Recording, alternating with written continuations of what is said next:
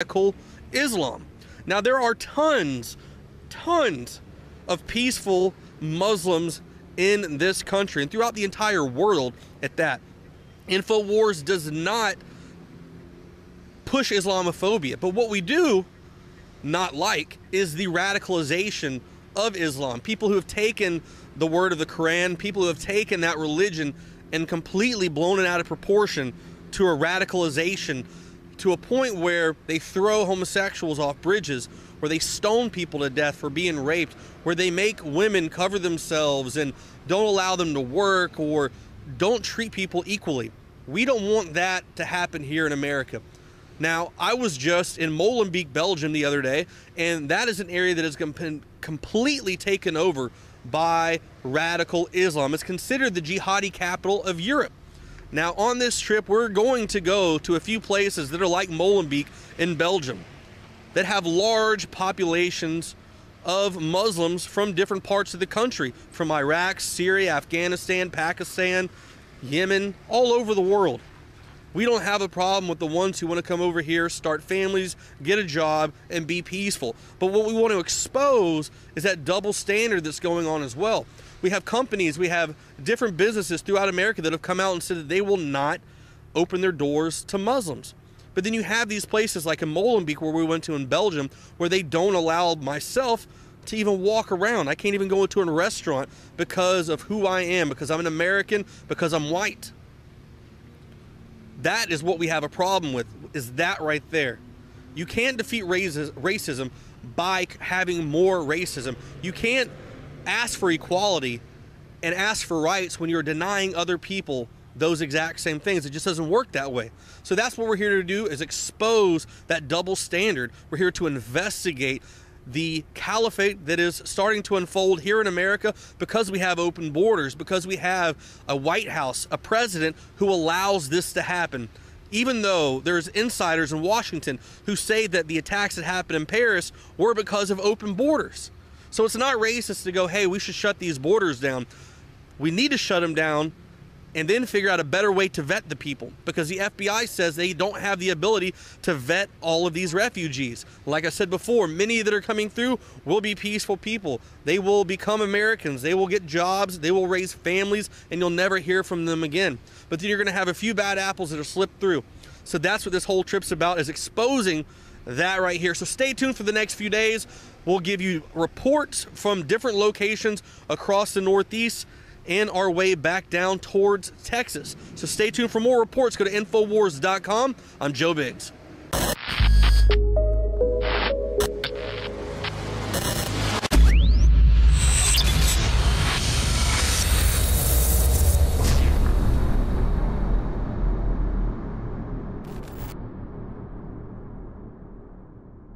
Shane Steiner's involvement with InfoWarsLife.com truly happened in an organic way. I went to high school with Shane. His brother knew his parents well, and he was visiting the office once, hadn't been to the office in years, and said, wow, I notice you're making and selling supplements. Do these really work? Because I've tried a lot of supplements as a workout enthusiast, and I really think most of them are hype. And I said, here, take some home, try it. Well, a few weeks later, he came in blown away and said, I want to buy 3 boxes of this stuff to give my friends and family.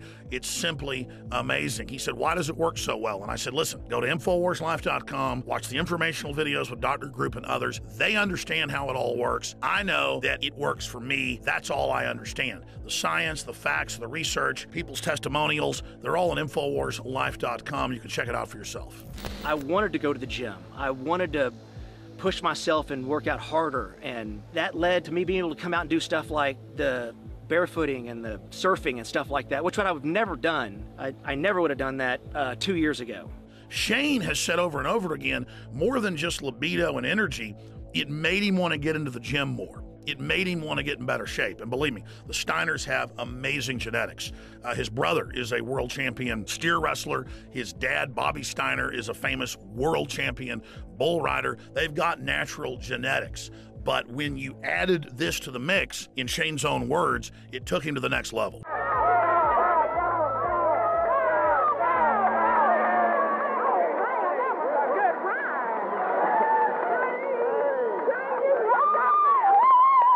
Shane noticed the mental clarity.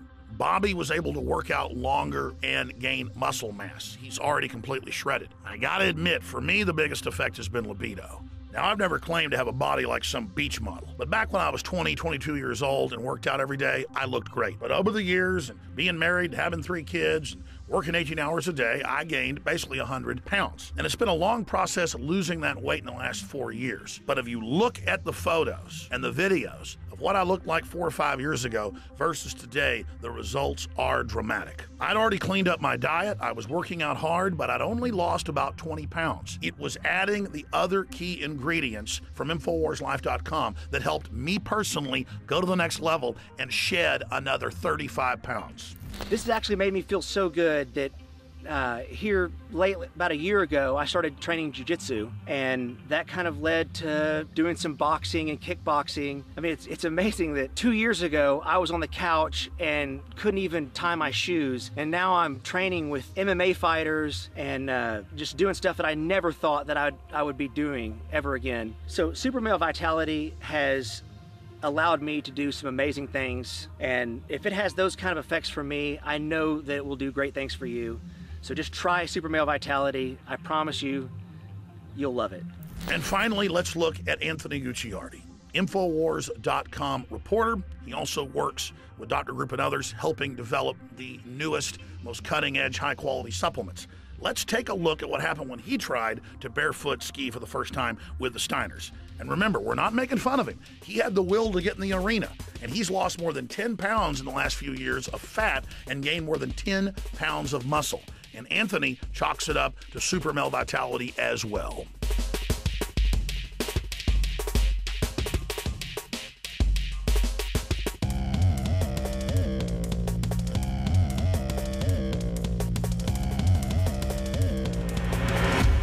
Bottom line, folks, you want to discover the power of Super Male Vitality and Super Female Vitality for yourself by visiting InfoWarsLife.com today or by calling toll-free 888-253-3139. Gerald Celente, so much to cover, but I don't think I've seen a time in the last 30 years this geopolitically dangerous, and it's so disgusting to see Russia, in my view, on the right moral side.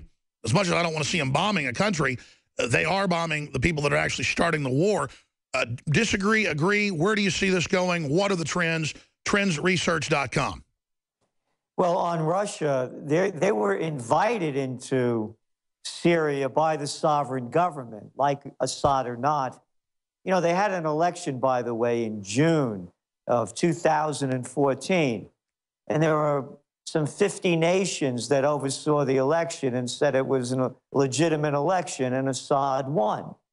So Russia was invited into a sovereign nation by the sovereign leader of that nation, where the United States, the Arabs who you were talking about, the beheaders in chief, the Saudis, what do they have, 50 people lined up for beheading this coming week? They've already done over 200. They've attacked and supported the so-called moderate rebels, the Islamist jihadists that are overthrowing the Assad government, as you pointed out, an Alawite government that made it possible for Christians and Sunnis and Shias to live together, like him or not. Consider how brutal he is, whatever it may be. That's the fact. But all these other nations now, France in there, the UK is voting to start bombs away. The Germans are sending troops into Syria. One country after another invading a sovereign nation against international law.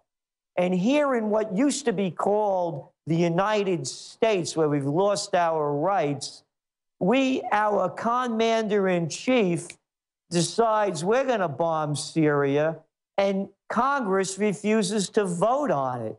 And according to what used to be called the Constitution, the United States is not supposed to invade another country, attack another country, go to war with another country unless Congress votes on it. And they won't even vote on the War Powers Act to give the commander the right to go in there.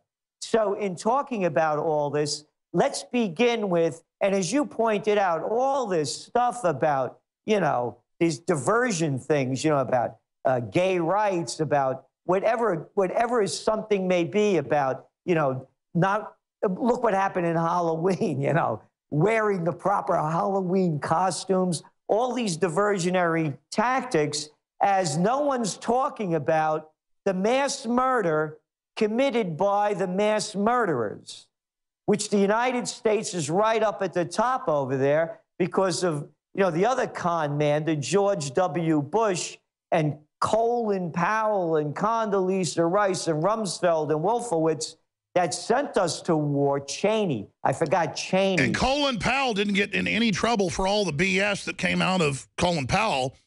It's just incredible to see them distract us with transgender bathrooms for 5-year-olds and everyone complaining about how the gays don't have enough freedom all day, while our governments engage in mass murder war crimes with al-Qaeda blowing up every church they get their hands on and blocking major routes in the Mediterranean, acts of war against Russian ships. This is just over the top how dangerous it is. Yes, and again, when we look at the facts, the numbers coming out, over 1 million people have been killed in Iraq and Afghanistan, Libya and Syria, thanks to the United States and its coalition of the killing. You know, Alex, I think they should put together maybe a commission to study how radicals come about after their entire nations are destroyed, the people they love are killed, they have no future in front of them. I wonder why they become radicalized. I can't figure it out. And none of this is being talked about when they talk about the refugee crisis.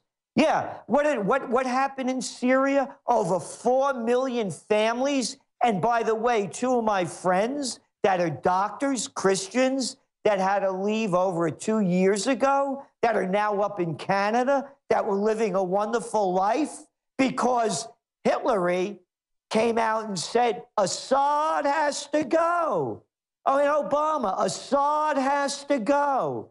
Kerry, Assad has to go. Who are these people? I'll tell you who they are. They're traitors to this country. Anybody that goes into a foreign nation unwelcome by those people and they are not a threat to the United States is a traitor to everything this country's been founded upon. You're right, and now it's created giant threats to this nation. And after they destabilize the Middle East in this 20-year program, they then radicalize and fund the most vicious jihadis, quarterbacked by Saudi Arabia, then to destabilize the whole world. Then they pose as saviors yet again. What is their end game? Sick people have no end game. Why can't anyone call a spade a spade? A megalomaniac, a megalomaniac. A Hitler, a Mussolini, a Mussolini. A Bush, Obama, a Cheney, psychopaths. Hillary Clinton, could you get a better psychopath than her? Look at that clip on CBS when she was asked, how did she feel when they found out Muammar Gaddafi was dead? And she goes on to that rant. We came, we saw. He died. He died. They should have came out with a straitjacket and took her away. Absolutely. That's what mentally ill people do. I mean, I'll tell you, like commandos, military people that have to kill folks, if any of them acted like that after they killed people, they would be thrown out of their unit. That is seen as mentally ill sickness, and that's when you have to actually kill folks yourself. You don't like doing it. Here's Gaddafi, worked with the West for 8 years, let us in, gave up his weapons, invested, met with Obama, believed he was their friend, had dinner with him and Sarkozy, and they literally set him up and killed him and put al-Qaeda in charge. And then took the weapons from Benghazi, killed Ambassador Stevens to cover it up, and shipped the missiles into Syria, which they're now using to shoot down airliners and blow stuff up. It is incredible. I know. And you look at Libya, it was the richest country in Africa. The people had the best lives. You know, again, it's not my business how some other country runs the other person runs their country.